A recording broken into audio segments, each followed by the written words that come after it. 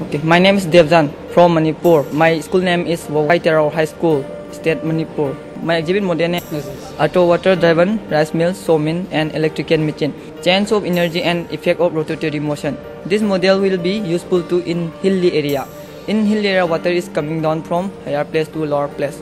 In this project, water from the reservoir goes down to a turbine by using a pipe.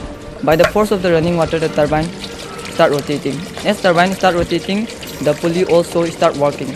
And without spending any money and fuel, we can operate rice mill here, sawmill, and generate electricity in nearby village. As electricity is generated using an electric motor, we can pump up from the lower reservoir. When there is less water is winter season and remaining water through a canal used in cultivation and other purpose. I like the message of our government take up this model as a large project, proper place of our country.